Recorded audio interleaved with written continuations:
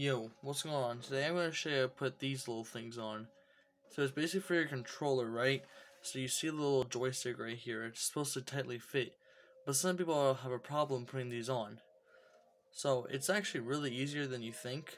You just gotta use your brain a little. So basically you just gotta... So you see how the corners are like that? So you type in, you just peel all those back. And make sure you get it. Sometimes you have to do this, rearrange. And then after doing that, it's gonna be a little hard to show. Let me see if I can get the controller up here. Alright, you just make sure you try and line it up. Like you see how the white lines are? Now some won't have that, but these do. I got from Laxity Gaming, by the way. These are really good. They actually gave me an extra pair, an orange pair. Anyway, basically what you do is that you just stretch it out like I showed you. You stretch out all the sides.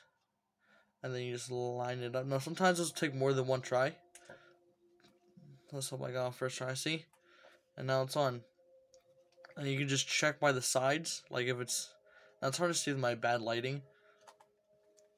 But if you ever need to, because the sides don't look right, because sometimes it may not fully enclosed, you just gotta press down, just do a little bit of this, and it should be good to go.